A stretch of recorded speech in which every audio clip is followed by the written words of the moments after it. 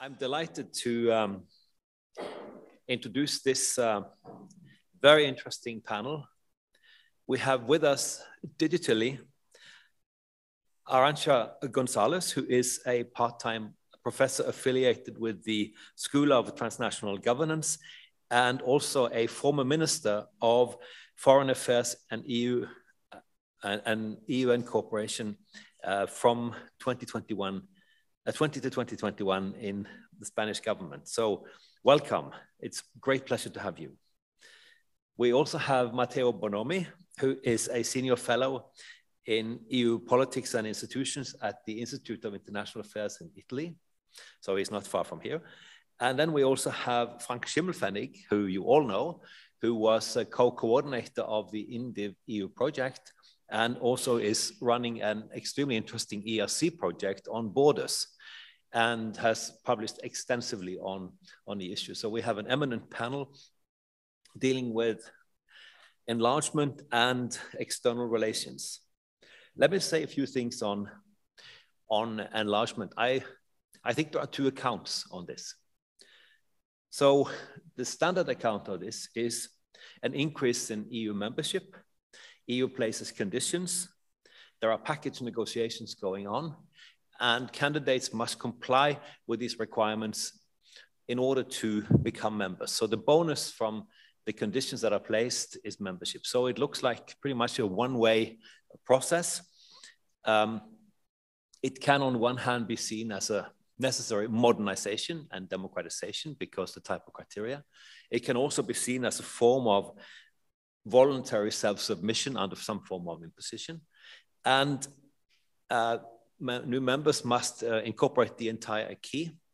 And of course, later entrants must therefore incorporate more insofar as the EU integrates more. So I think that's sort of the more mainstream notion of enlargement. I wrote in 2005 with colleagues what I was hoping could be a basis of a second account, namely that I thought the notion of enlargement is too innocent. We are really talking about reconstitution of the European Union because the European Union has a constitution. It's a material constitution, not a formal democratic constitution, but it's a material constitution. So therefore the entrance, the incorporation of a new member means that the European Union is reconstituted. And this, of course, means that the European Union's composition changes, its borders changes, its external vulnerabilities changes. It imports more diversity, hence the question of differentiation that we have been concerned with. So you're importing this, and you're also getting a different type of exposure to external relations because your external borders are changed. And therefore, also, the question of deepening versus widening comes in on the European Union, and this, of course, gains salience insofar as the EU enlarges. So it's not a one-way thing. It's a much more complicated situation, and it has to do with the EU's own digestive ability and the kind of capabilities that are being conferred on the European Union in terms of resources and so forth. This is in no way to denigrate the importance of the new members and their contributions to the European Union, but of course there are significant differences in Europe, and these are some of the differences that we'll be touching on. So I'm picking up on Alexander Stubb and referring to the fact that the current situation is also a situation where the European Union is confronting states that have different trajectories, different historical experiences, and also different standards of living. So we had formulated 4 sets of questions. The first question is really to tap into the sentiments in the member states. So, and they are sort of zooming in. They're starting out sort of broadly and then trying to zoom in more specifically on the issues. So the first question that I would like to pose to the participants is about sentiments, political sentiments in the member states. How likely is the EU to admit new states as full EU members? Because there was early, at least, talk of enlargement fatigue, and some members also were expressing critical comments about this, at least some years ago. Has the war in Ukraine affected that? So just confine it to sentiments among leaders and so on, because we'll get into the more specifics of the Ukraine situation in the next question. So a quick round. Would you like to start, Arancha? Thank you very much, John, and thanks to the organizers for this very timely discussion. I think this is one of these existential discussions that Europe needs to have, and it's not an easy one. And it's not an easy one because we have an accumulation of different sensitivities in the individual EU member states, different feelings and sentiments towards expanding the EU to new members. We had also the obvious difficulty that was there about how does, and you put it very nicely, how does the EU in its institutions, its procedures, its decision-making digest an expansion of the EU member states. And let's face it, there are also difficulties that are bigger and smaller depending on the acceding country, but there are also challenges that they were facing. Now, all of this collided massively with Russia's invasion of Ukraine, and now we have a much more geopolitical view on enlarging the EU that was not there before. And it's been a bit of a wake-up call to move from treating this issue from a more bureaucratic point of view to having to deal with it from a much more political point of view. And this wake-up call can be summed up basically in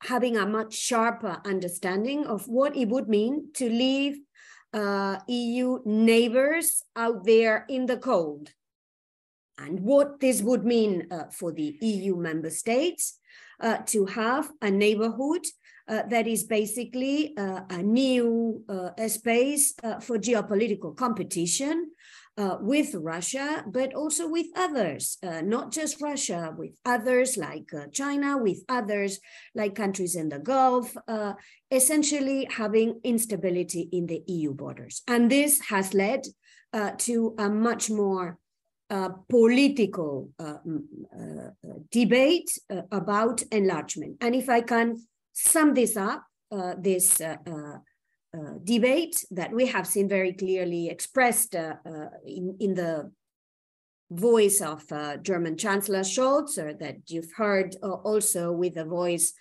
from Paris, from President Macron, and many others in Europe.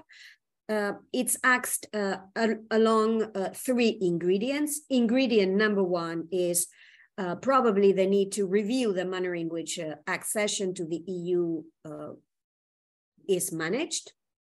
Right now, it's essentially an all or nothing. You have to comply with each and every requirement before you can really be a member of the family, and a discussion is clearly on the table now about whether or not it should be more you are in partially, step by step, as soon as you progress in basically meeting the requirements depending on the area. So that's axe number one. Axe number two, obviously, is accompanying this discussion on the acceding member side with a discussion about rules, procedures, and decision-making within the European Union itself, because obviously there are concerns about sustainability of decision-making that is not because of different voices that will come out, that will come into the EU, not just that, but it's the sustainability of how do you decide with many more parties around the table, and how do you manage institutions with more actors? So it's a question of numbers as well as diversity of views. And the third axe, and I think this is also a very interesting axe, is not just discuss and put the entire weight on a debate about what happens in the EU, but also expand this to a discussion about how do we present Europe, not just the EU, Europe in a much more geopolitical manner? How does Europe become a geopolitical actor? And this essentially is the thrust of the European political community, expanding beyond the EU and candidate countries to other European nations like the UK, like Switzerland, like Norway, or like Turkey. So John, just this very few comments to respond to your question. Certainly a big wake-up call and certainly a much more geopolitical debate also about accession.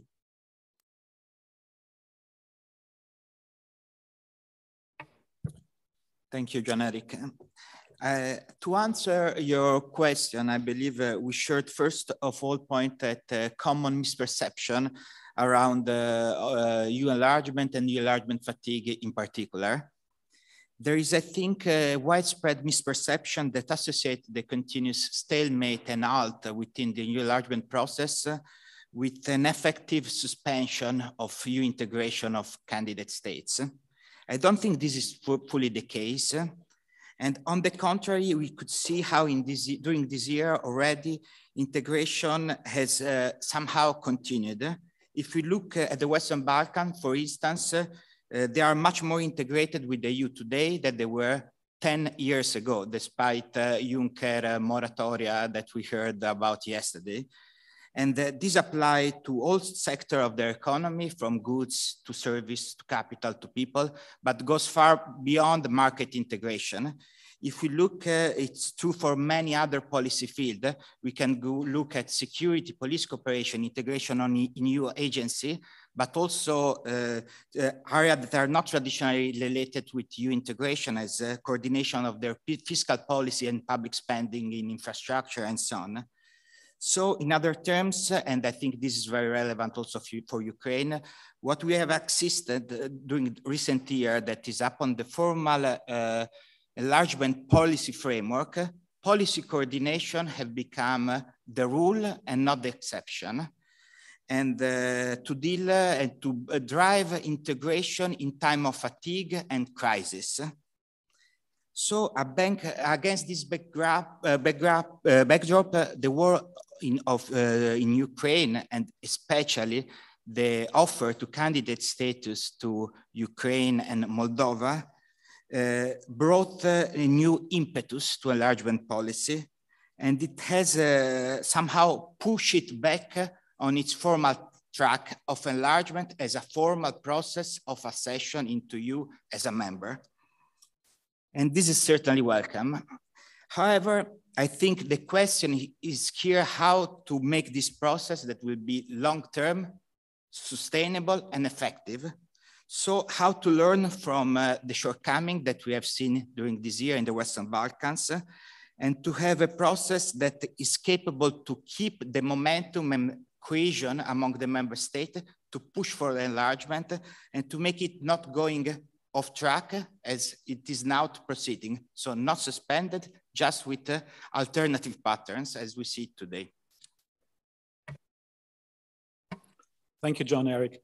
So you asked about the sentiment, and I think it's important and interesting to see that there is a true wave of solidarity among Europeans with Ukraine, and this has not been decreasing, but rather growing over time. And I also see the decision of the European Union to grant Ukraine the status of a candidate country mainly as a symbolic sign of this solidarity. It's important. I think it's an important assertion of community and the bonds of community within like-minded European countries.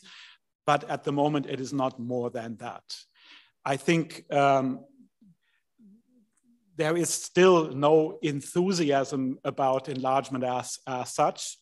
I think there is still a deep running dissensus among many of the member states as to the desirability and the terms of enlargement, and this has not gone away. I think the decision to offer the association trio a membership perspective in the short run is a gesture of solidarity, of community that has been facilitated by the fact that it doesn't have any short-term implications so far. And what I would expect to see is that, say, the enlargement fatigue and also the dissensus, the diverging interests on enlargement that we have in the European Union will come back at the moment when the EU has to do something on its membership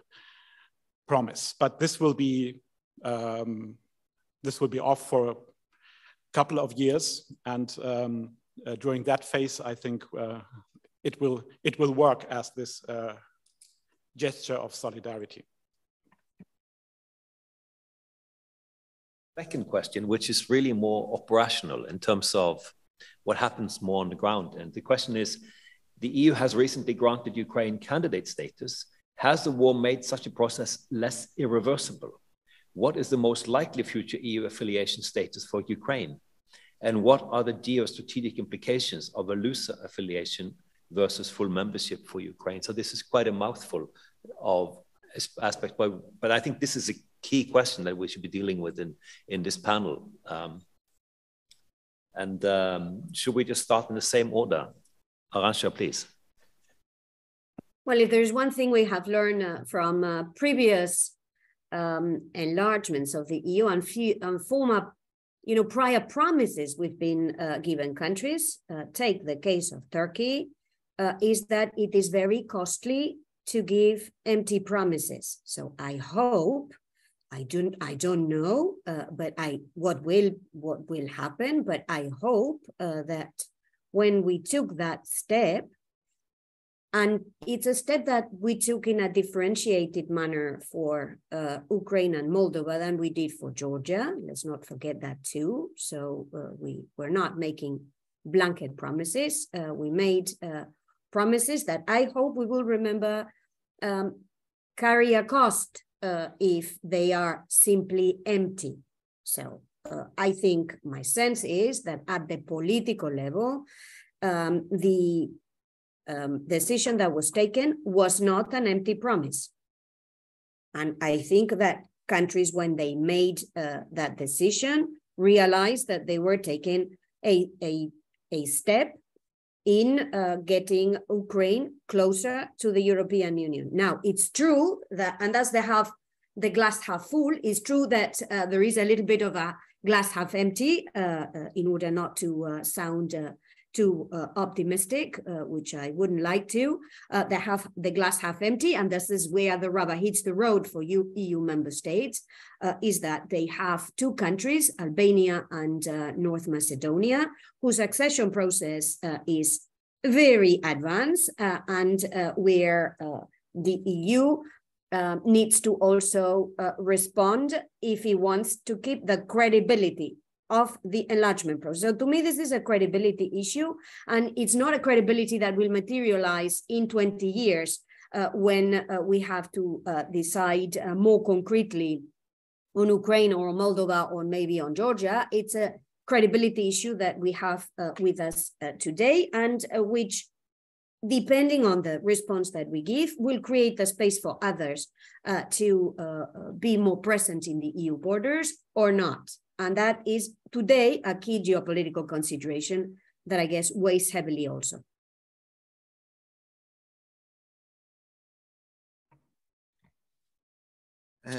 I would say that rather than making the process less reversible, as you mentioned, I would say less teleological. I don't think the Ukrainian offer to Ukraine can really get off the table, and that they can have instead some kind of formal membership minus offer or something like that. I think is a more tangible possibilities would to have to assist to an integration process that step by step progressively lose connection with concrete accession to the EU. And so that we assist to enlargement process that become more and more open-ended and conducted on pragmatic ways. So I think the question would be which are the strategic implications of such enlargement process that that is only loosely connected with full membership of the European Union. And I think if we look at what has happened during this recent year, we could imagine an enlargement process that developed quite different from what we read in a book on European integration for at least 3 different reasons. First, this type of integration will not take place mainly through law.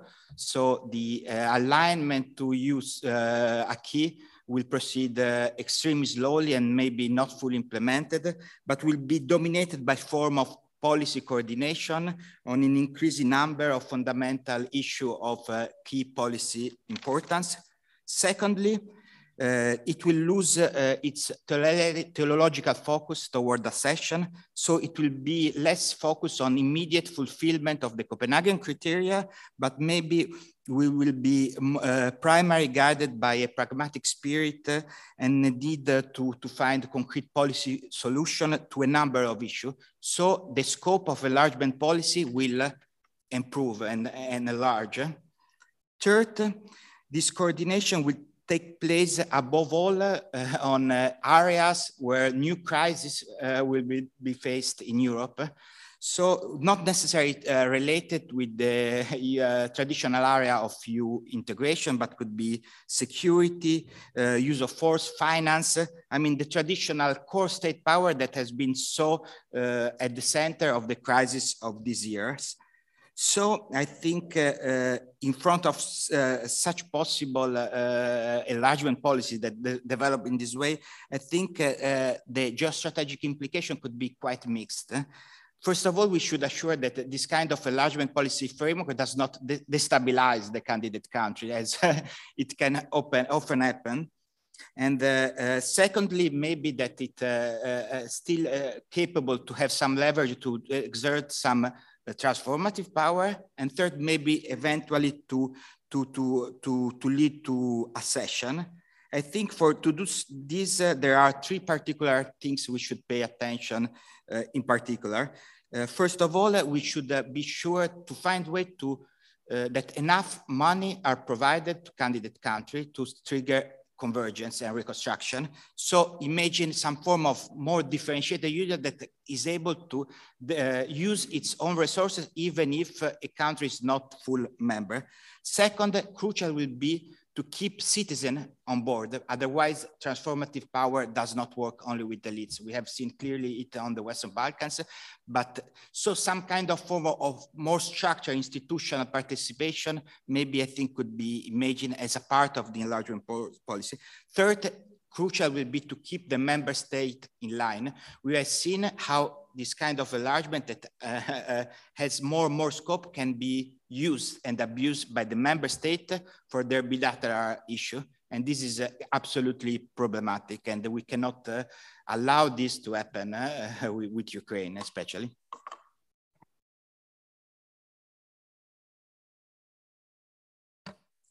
Yeah, first on reversibility. I mean, if Turkey is still a candidate country now, which it is officially, I mean, that says anything or everything about reversibility.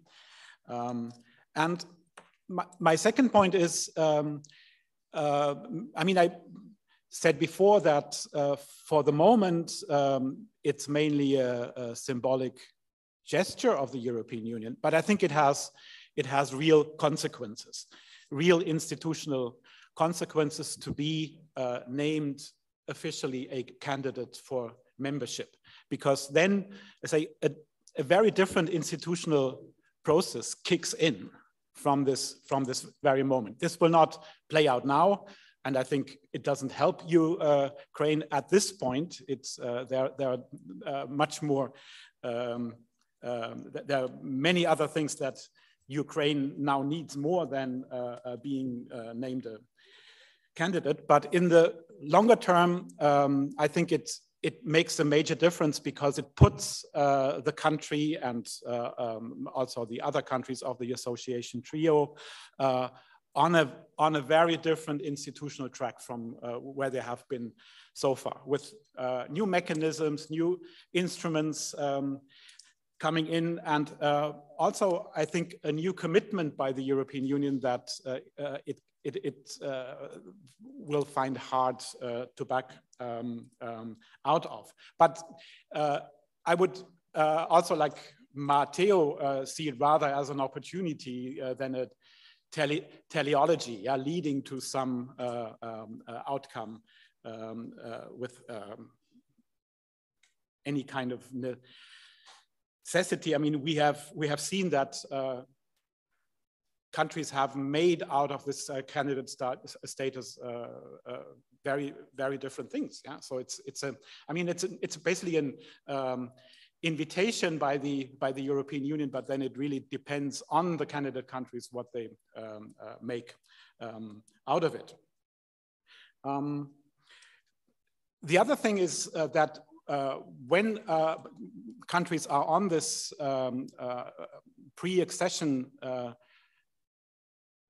track, I still think this is when the European Union has the highest probability of having an impact on these countries. The combination of a credible membership prospect, the big incentive, or the biggest incentive still that the EU has on offer, I think only works if you are a candidate country for membership. Conditionality, I mean, we have lots of evidence showing that only works in combination with a credible membership perspective. Again, it's not a sufficient condition for success, but I would still claim it's a necessary condition if the EU wants to have a sustainable impact on third countries. So I think for that reason, in the longer term, this granting of a candidacy status will be influential. I also don't see that there's much room for other solutions at this point. I mean, even with the association treaty, the country has a very high level of European integration at this point, and there's not much room for other solutions between what has been achieved through association and membership. Yeah, and even now that the EU has gone quite far beyond the association treaty, yeah, in making a lot of concessions to Ukraine beyond what it needs to do under the association treaty. I think we've basically run out of alternative options. Yeah, there's besides say putting the country on a pre-accession trajectory to membership, I don't really see any possible or promising alternative solutions. One interesting implicit or, well, assumption here is, of course, the status of membership. I think that is very interesting, because if you think about the European Union more like what Smitha was referring to as a condominium, sort of a collection of or combination of function and territory, then membership wouldn't have the same status. I think this subtext here is the fact that membership has a very significant implication, and also in normative terms, that it is a type of obligation. And to me, Brexit was important in that sense, because it underlined to the European Union that membership matters, and that the European Union has, and I think it has firmed up its conditions and thinking about external relations. We saw that in relation to Switzerland. It actually also has a bearing on how we think about conditionality. I'm arguing that the European Economic Area Agreement is a case of political conditionality. Not necessarily so much from the EU side, but certainly from the receiving side, that the states that don't want to rock the boat and alter rules and so on, because they are so afraid of things unraveling. Schengen has a guillotine clause, you know, so in formal terms that, but I think that logic actually permeates these types of relations. So there is this type of awareness that you can lose something too. in the States. Of course, I'm not talking about states that have a different type of affiliation. But it's, Ukraine is, has brought in the geostrategic and a very different set of considerations, of course, that have changed this. But I still think that there might be some mileage to the distinction between external differentiation and external differentiated integration. I really think we should work more on this, because the type of reciprocity you have and the EU's sort of inclusiveness in the EEA case is it is a form of integration. So I'm just wondering how flexible the EU might be on that particular account. It provides you with full access and claims against the other members, and also some type of sensitivity, even if you're not part of the formal institutions. So it's showing some element of EU inclusiveness that is beyond a simple norm import on the part of the non-members. So how far can that be pushed in this kind of circumstance? Of course, this applies to states that already qualify as members. So that's why this is easier for the EU to deal with. But I'm wondering if the circumstance might be somewhat different. So this is just sort of an idea that I'm just putting on a table. There were two other questions, and I think I'll lump them together, because to some extent they are related, and you have also to some extent touched on them. So the third question was, what is the role and status of the countries in the Western Balkans? Of course, I heard that they are concerned that they are being left aside on this, even if they have obtained status and so on. And the last thing that is also to some extent related to this is, what do you make of the European Political Community Initiative? One aspect is the relationship to EU enlargement, which it is said to be unrelated to. Another is the issue of policy coordination. A third is whether it works in favor of or against a development towards Kern-Europa, sort of a really differentiated Europe. But I'm just asking you now maybe to think about these things in connection, because we are mainly focusing on enlargement. So, Arancha, you please. So let me focus on the European political community, which in my view serves different purposes. It serves the purpose of giving a picture of a more united European continent at the time when we've got Russia, that originally would have been perhaps part of this configuration, or at least some would have seen this, but that right now is clearly not there. So it's in a way to redraw the geopolitical map of Europe. But it also has other purposes. It has a purpose of maybe hooking the EU back into Europe, not into the EU, into Europe in a more forward-looking manner.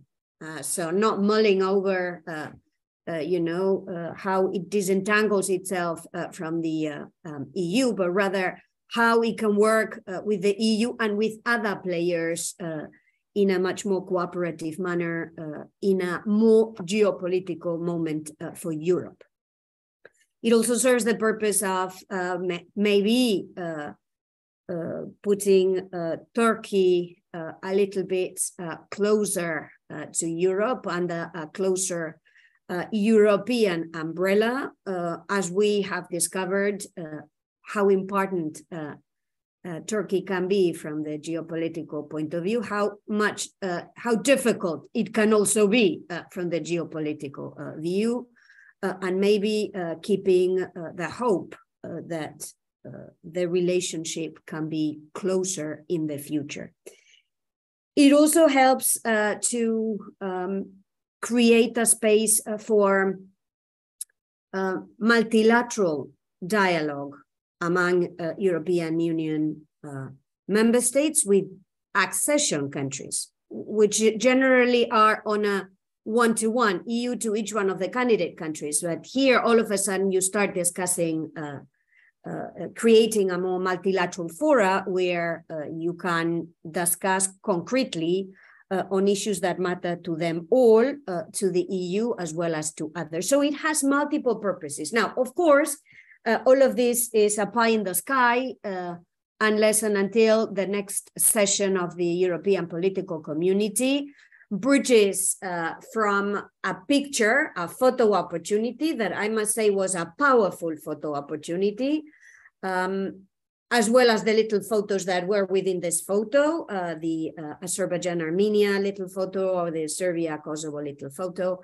But all of these would face the test of reality in Moldova, and the test is whether or not we can move from all these multiple purposes into concretely articulating this over a set of priorities. The priorities are the result of the dialogue they had in the first meeting, and now the test is whether or not the second survives. The first one did float. The question now is whether the second one survives the European political community with a meaningful content. Well, I will go back to the Western Balkans then, and I think which role for them? I think it's a bit twofold. On the one hand, they really show us how today in Europe there are no alternatives to European integration. I mean, despite all things went wrong with their accession process, despite all difficulties also in the Council of the European Union to have a coherent strategy, this kind of integration somehow had to proceed in one way or another to give really response to simple issue that needed coordination with their neighborhood. And so I think this is an important message that we should keep in mind. On the other hand, however, they also show how a bad policy or bad implementation of a good policy can enormously rise the cost of even simple things. And the small shrinking Western Balkans, that have become a geopolitical puzzle, I think really show this well. And they really show how at least our policy has been inefficient, somehow unaccountable and illegitimate. Inefficient because we have really put the country in the region we didn't stir economic convergence with the country or the region, despite all our enlargement policy. And it's just simple. Just look at the budget of the European Union.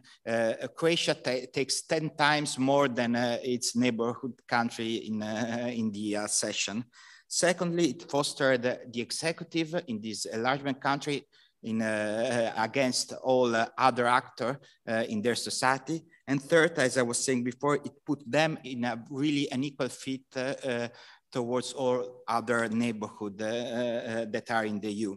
And this, of course, has created both economic and political divergence of the region in comparison with the rest of Europe.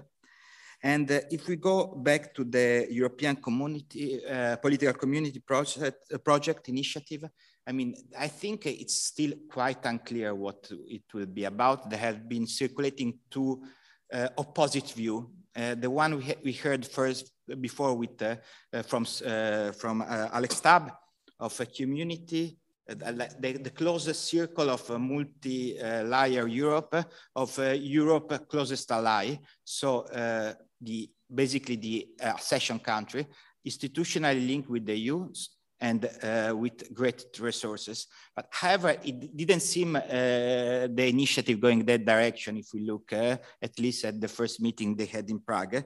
It seems a very, very more loosely format of that has still the other advantage of being inclusive, to be able to deal with different scope and so on. So I think if I have to guess, we will see some kind of compromise among these two visions.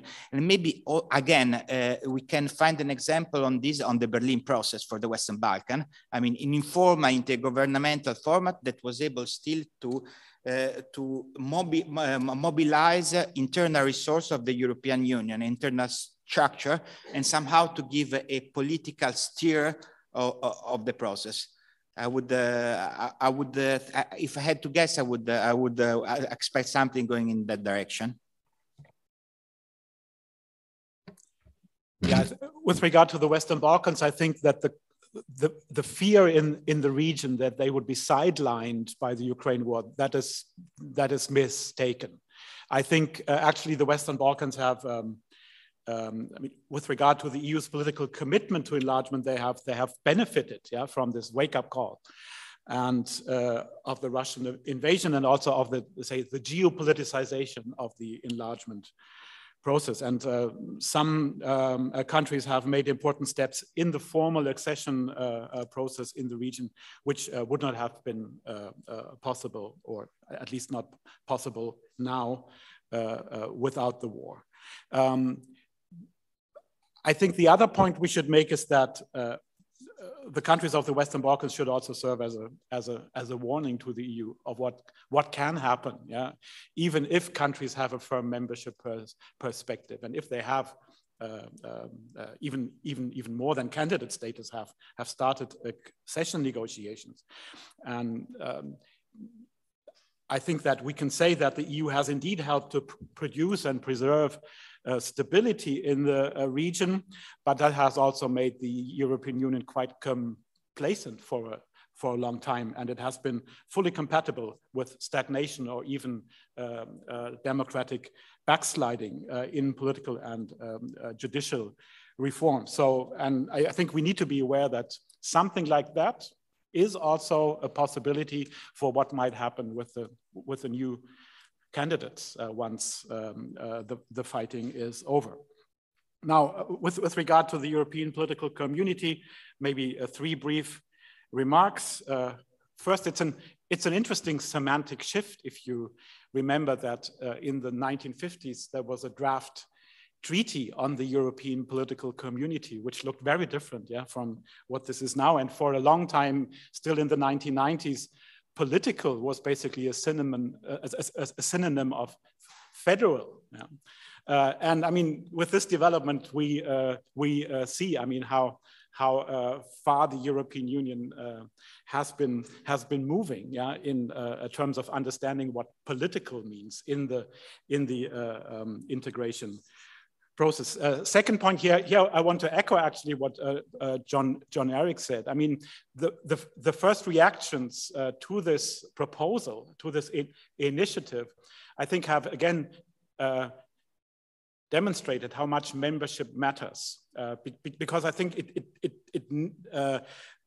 the concern of the candidate countries was, of course, that this would be seen as an alternative to enlargement, yeah, leaving them in some kind of intergovernmental limbo. And I think it was a necessary step to clarify that this would not serve as an alternative to enlargement, or even as a stepping stone towards enlargement, that there was a consensus on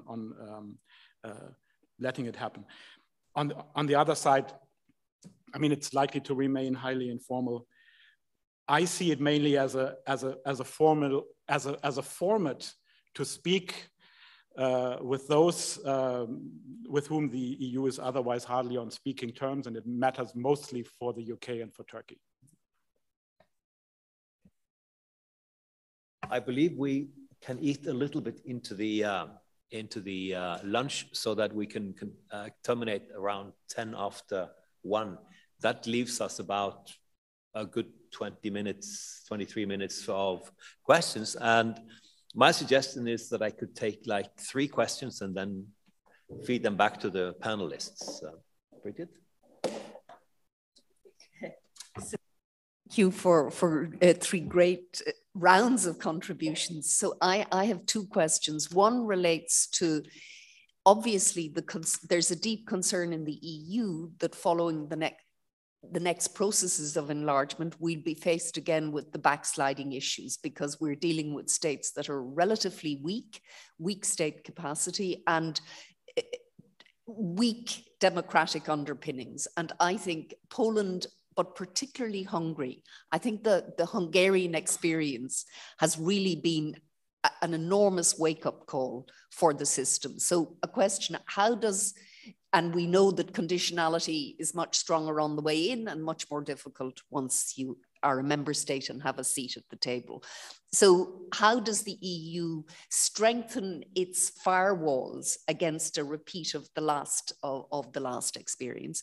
And then my second question is about the non-member states. So we've talked a lot about the geopolitical shifts, but of course, those geopolitical shifts affect not just EU member states and prospective member states, but also prospective continuing non-member states. So how does this confront, what are the consequences of a larger EU for those who will remain outside? Now, those who will remain outside by and large are rich, so that helps, but they can't escape the geopolitical squeeze either.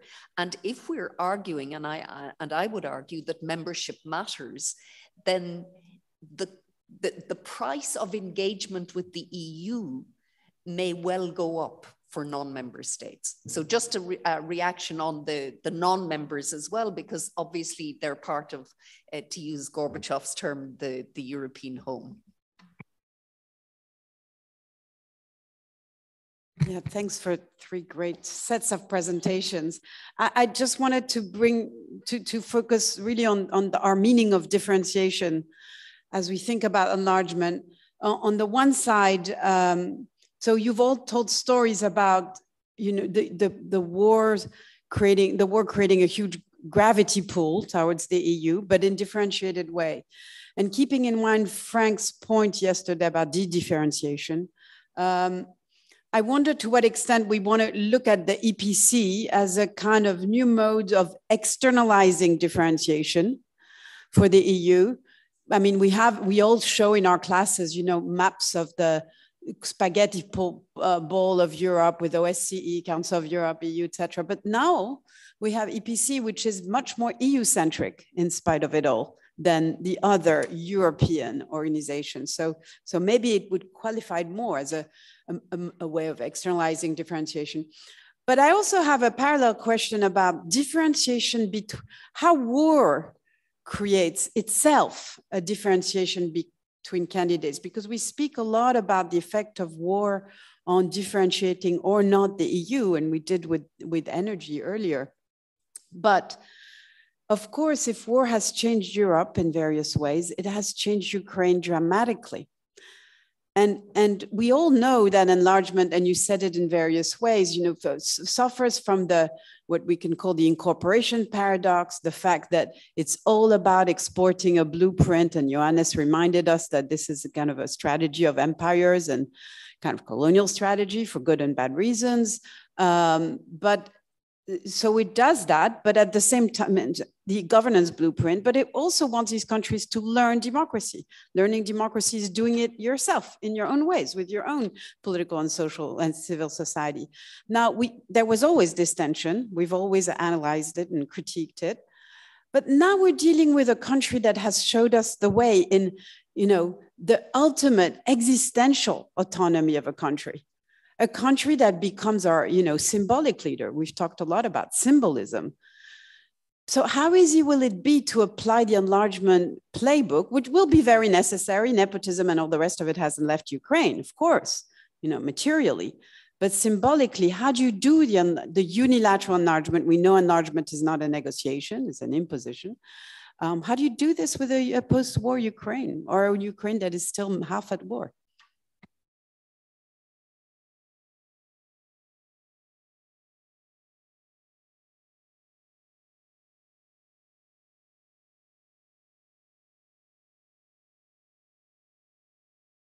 So I want to go back to this point about that candidate states are on an institutional track without making it clear what is on the track towards what. And I wonder, how do you keep together this idea of that Frank mentioned, but also Matteo, that it's okay to be loose when it comes to an end goal, while at the same time keeping accession credible, which is a very hard goal. So these two don't seem to work that well together, particularly because of the lessons learned. So on the one hand, we may say that there has been some convergence with the Western Balkans, but when we say that, we really keep our standards very flexible so as not to say low.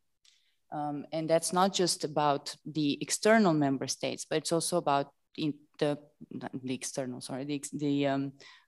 Europeans who are not in the EU, but also about the Europeans who are in the EU, because just last week, the Commission recommended to lift the cooperation and verification mechanism for Romania because there's no more there are no more corruption issues or rule of law issues. And that does not say that there's been progress in Romania. It just means that the Commission gave up on this mechanism.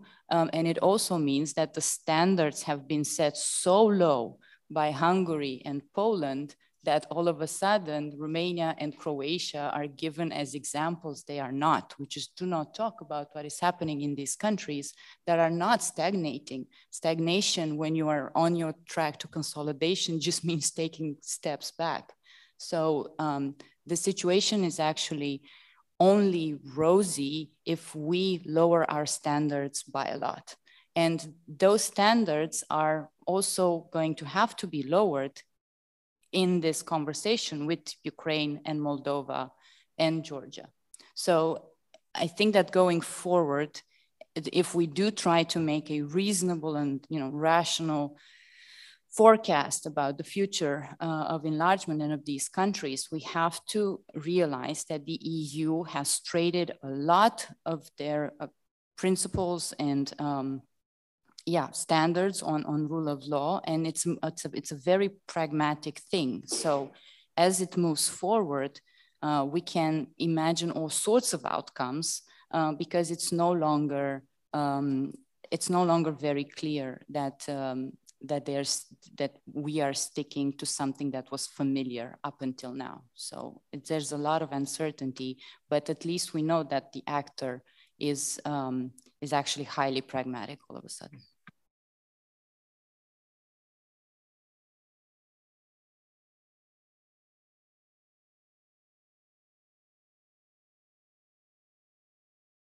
Oh, sorry. Would you like to start, Arancha, to respond to these three set of questions? So I would say one of the things we have learned from the last accession process is that we placed a lot of emphasis into alignment with the acquis communautaire, and we didn't place enough emphasis on building a democratic culture. So we worked a lot on tools, laws, build an institution, have rules for this institution, but we did not work enough on building democratic culture. And of course, you can have a perfect institution with laws that are not followed, that are not respected, which is a bit of what we have seen. And obviously that has created a tension that exists within the EU and of course percolates to the member states, to the candidate countries, because what we see in the EU is what we fear will happen when others also come into the EU. So in a way, it's the once bitten, twice shy. I would put it more in terms of where do we find a balance, understanding that, again, what we have already within the EU is not perfect, but where will we find a balance in the EU and with the candidate countries? And not all candidate countries are in the same situation, which is also something that makes this conversation difficult, because there is a differentiation also between among countries that are on their accession process to the EU. With with countries in Europe that do not want to become members of the European Union, I think we had two principal problems, in my view. One is with the UK and with Switzerland, where we had lost the narrative. They had also lost the narrative. In the UK, it was all looking at the past, not necessarily looking into what the new relationship with Europe could look like, and basically being incapable of fulfilling any of the promises they had made their voters. And now this is all becoming so clear that maybe the European political community can offer an option, a space to recraft the narrative. Same in Switzerland, where the breakup of the negotiations for the new arrangements also led to a stalemate. Maybe the more geopolitical moment and the European political community can help in changing a narrative, and therefore getting some sort of functional relationship on the ground. With Turkey, the European political community is a little bit different. It's not a question of narrative, it's a question of creating a space where we find something we can work that is of common interest. Again, knowing that dealing with this regime, with Erdogan, will in any event will be very difficult until they face the next election process. Thank you very much. Matteo? Too many questions, but I will try to do my best. First, I mean, probably the narrative about enlargement was too positive to a certain extent. It was a triumph, and then it got completely gloomy at a certain point. Probably the truth is somewhere in between. I mean, it was, in my opinion, a tremendously successful policy, but just it was, the issue was the next step that we're missing. We're missing at the technical level. I mean, we saw that the Commission simply didn't have the technical instrument to react. But I think we weren't prepared also mostly politically. I mean, it was a political battle probably that should have been fought within European People Party. That was not. And it probably had to deal with Merkel era and the fact that she was trying to solve so many things at the same time. So I think it's the dark side of that story that also somehow facilitated the situation to go completely out of control as is Hungary today. Third, I think also on this, I think the key, of course, is to have some, to be more aware politically, to have some technical instrument, but also to advance with the reform of the European Union. I mean, if you have qualified majority voting in what matters, maybe you are less afraid of one single country that can blackmail all the others. And so it would be make all the discussion less detrimental. Regarding the European political community, I mean, I was expecting a big role for the European Commission, but so far we have not seen, I don't think they were neither invited at the summit. So we see how much it, of course, they need the European Union, but, however, I mean, we will see. Then how to keep, I mean, certainly the enlargement policy has been quite ambivalent and has been trying to do many different things. And you can do that with the Western Balkans that are not such a powerful counterpart. And despite that North Macedonia is in the a candidate status for 20 years, you can ask them to modify their name and their constitution. They can ask them to change their history book at school that teach to children. Of course, it's not, it's a very bad use of an immense power that you have on this society that, of course, I mean, we should not surprise that they do not get ready.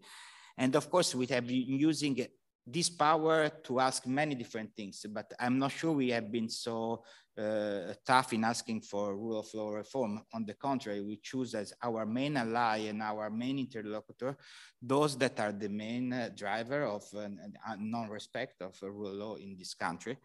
I mean, but maybe they were good in providing other things. And I mean, even with Serbia, that probably is the bad guy of the story, we see how cooperation with them has increased massively. Look at the fiscal policy of Serbia and how they coordinate how the way they spend money.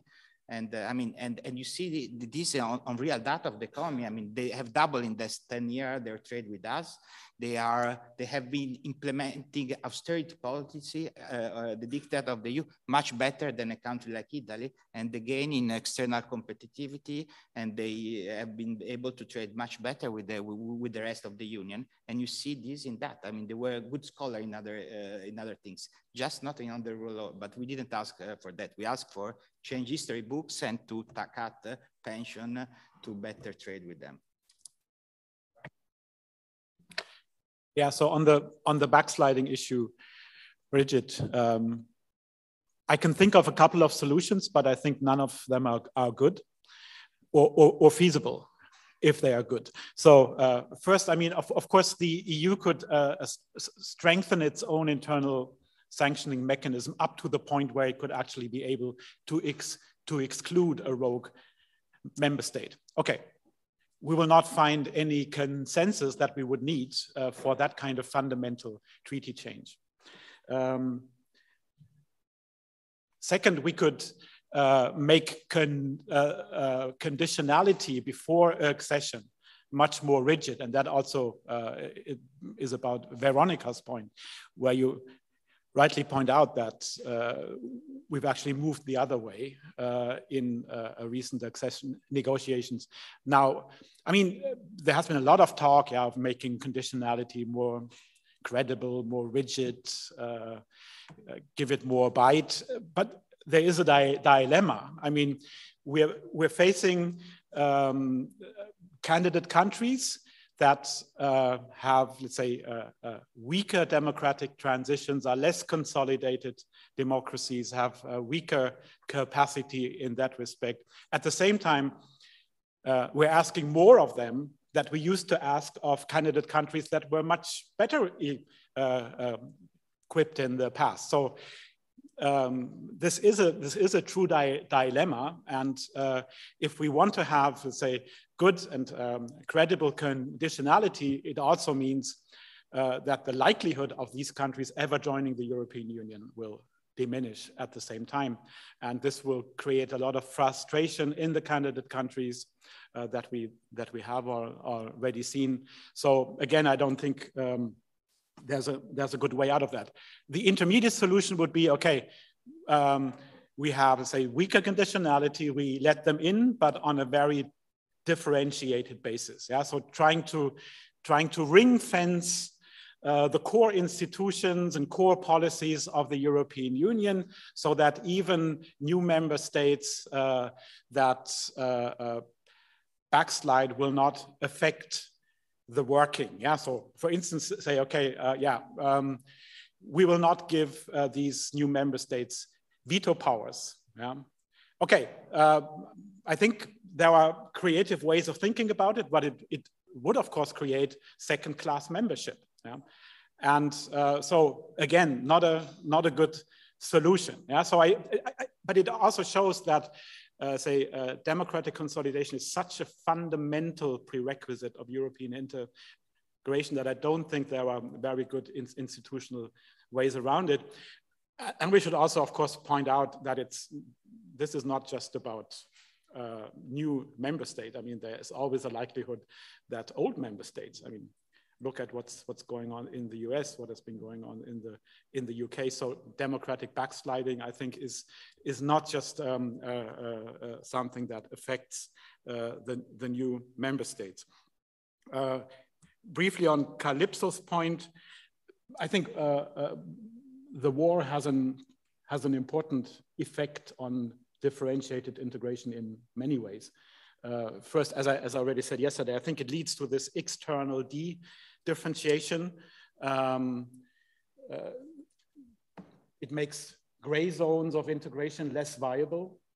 You have to decide you're either with us or against us, and that pushes some Eastern European countries say out of any integration with the European Union, Russia, Belarus, that it forces the European Union to say grant membership perspectives to others, the association trio. There's less room left, yeah, of ambiguity, differentiation there. I mean, and it also means when you have, say, that external differentiation, moving some countries closer towards membership, I think it would also mean once that happens, you will have a lot more internal differentiation again. So we also have to think about, let's say, the interaction of external and internal differentiation in the polity building here. And something that we already talked about this morning,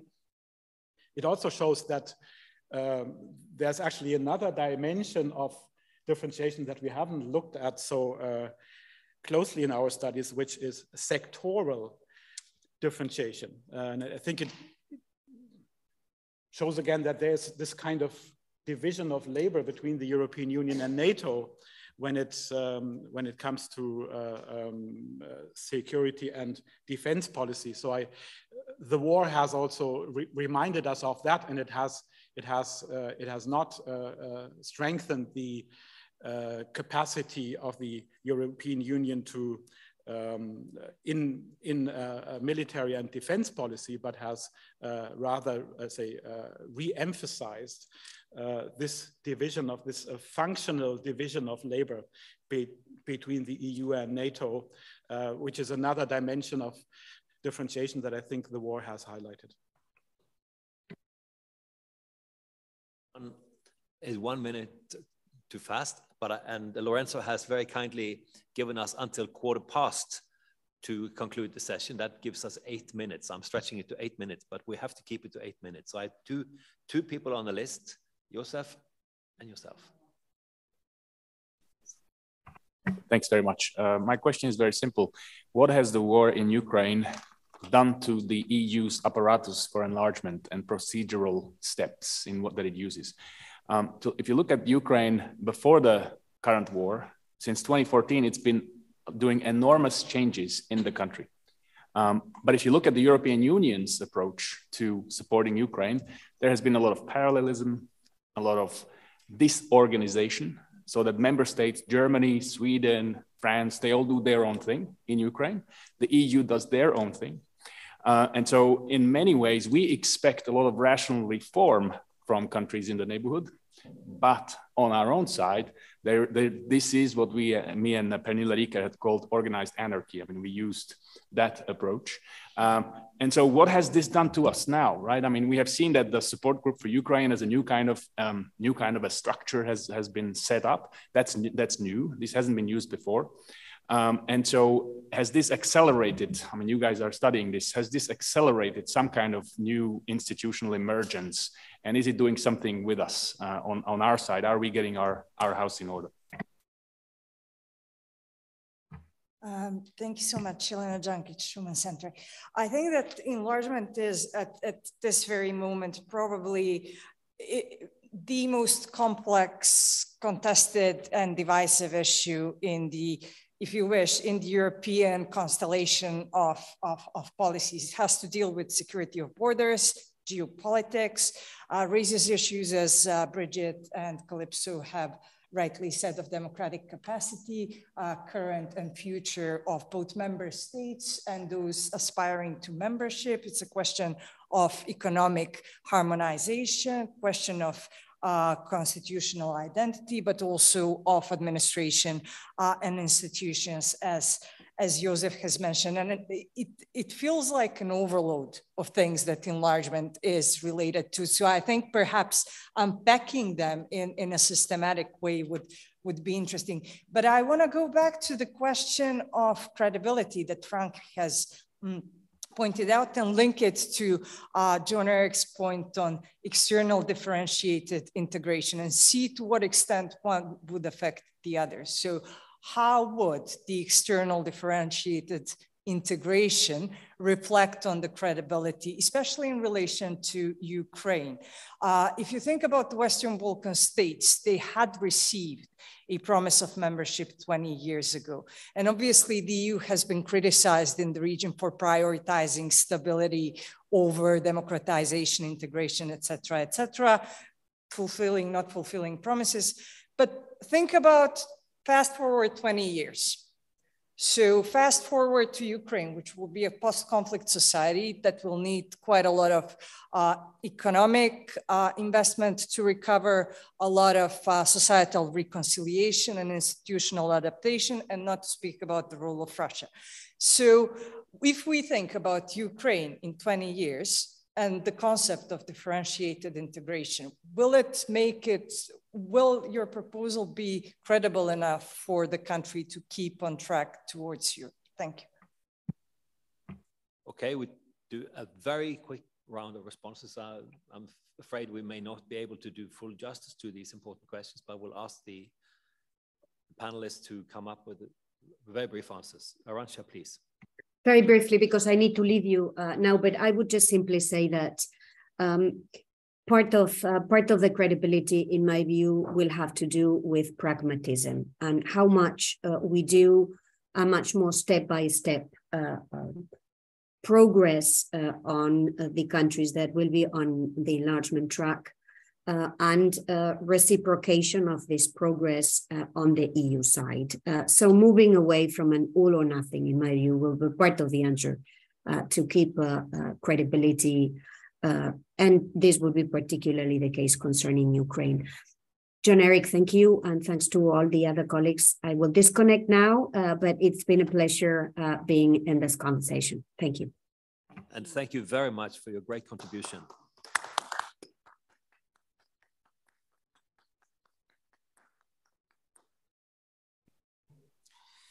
I mean, very difficult question, but I mean, credibility, differentiation, how to keep in the long run motivated. I think, I mean, it will be fundamental to somehow to have a process that is effective, that that is able to bring positive change. Switzerland would be immediately accepted as a member. Bosnia, no. And of course, Bosnia will not become like Switzerland, but maybe we can have a policy that even before accession help this transformation.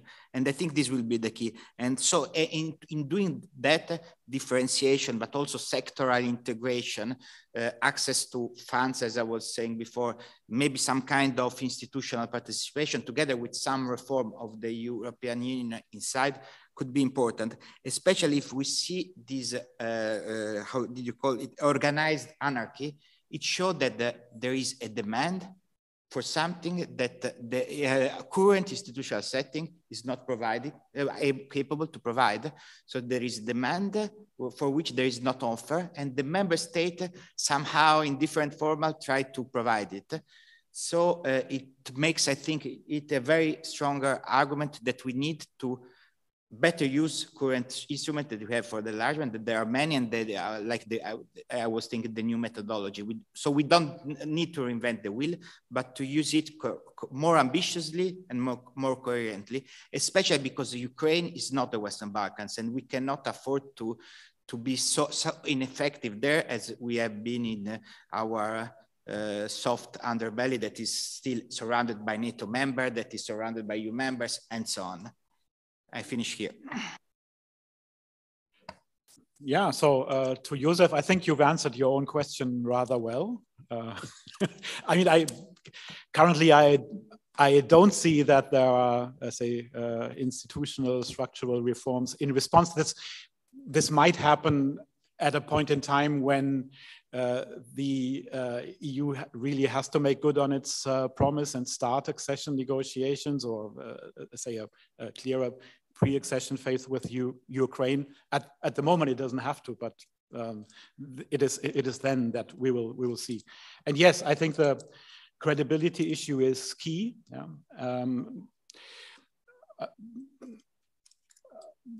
we know from a lot of studies, also ones that I've been involved, that this is basically the key currency in the enlargement process. Credibility is tied to membership, so it has to be a credible membership perspective. Credible external differentiation does not really work wonders. Yeah, I mean, as I said before, credible membership conditionality is not sufficient to achieve what the EU wants to achieve, but I think it comes close to a necessary condition. Thank you very much. I'd like to end with a couple of reflections. One thing is, I think the issue of, for instance, democratic backsliding, if you think about this from a constitutional perspective, since the member states are the constitutional chaperones of the European Union, they are ultimately responsible also for ensuring that there is no democratic backsliding. They cannot actually offload the responsibility to the EU institutions. And I think they have been doing that. I think they have been shirking the responsibility on this, and that this should come back to them. I'm sorry to be sitting in a non-member state in this, saying this, because I think we all have a collective responsibility, but that's sort of a different issue. And when it comes to the broader issue of enlargement and external relations, how a political system relates to its surroundings tells us a lot about its own conception and how it actually operates. So borders are, of course, delineating, but they also provide you with a mirror. So how you project yourself to the external world also matters. And of course, that has to do with issues of flexibility, but also of legitimacy. And yeah, so I'll stop with that. And thank you very much. Excellent contributions, and enjoy your lunch.